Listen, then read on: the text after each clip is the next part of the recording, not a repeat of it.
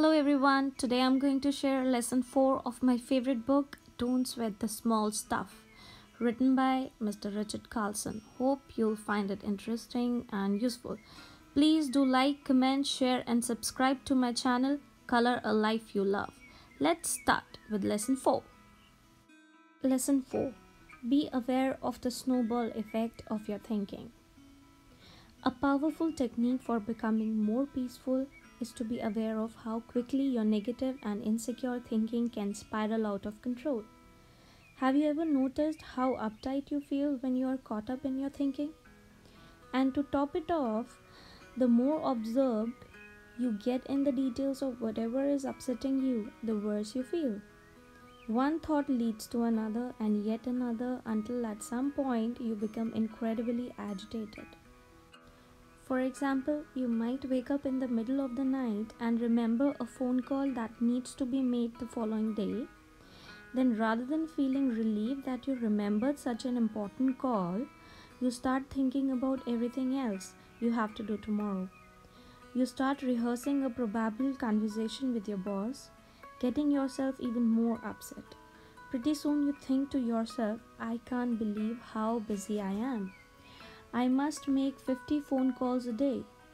Whose life is this anyway? And on it goes until you're feeling sorry for yourself.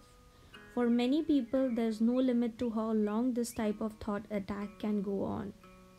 In fact, I have been told by clients that many of their days and nights are spent in this type of mental rehearsal. Needless to say, it's impossible to feel peaceful with your head full of concerns and annoyances. The solution is to notice what's happening in your head before your thoughts have a chance to build any momentum. The sooner you catch yourself in the act of building your mental snowball, the easier it is to stop. In our example here, you might notice your snowball thinking right when you start running through the list of what you have to do the next day.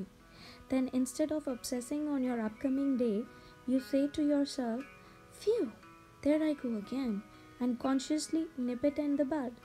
You stop your train of thought before it has a chance to get going. You can then focus not on how overwhelmed you are, but on how grateful you are for remembering the phone call that needed to be made.